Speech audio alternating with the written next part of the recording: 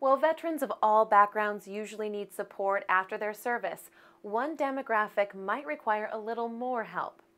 Female veterans face a range of problems that their male counterparts do not.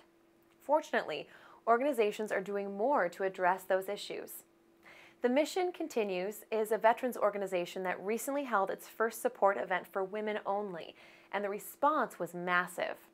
The conference, held in New Orleans, attracted dozens of local female veterans. The event featured support groups, talks, and skills workshops. The Mission Continues recently found that while women only make up to 15% of active duty troops, female veterans were utilizing half of the organization's programs. Be sure to check in for more information about veteran services and benefits.